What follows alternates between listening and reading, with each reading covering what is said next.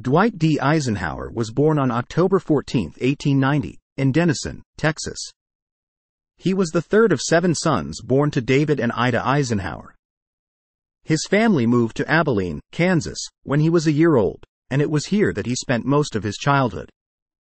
Overall, Eisenhower's early life and military career laid the foundation for his later achievements in politics and beyond. His leadership qualities, strategic thinking, and commitment to service helped him rise through the ranks and become one of the most respected figures of the 20th century.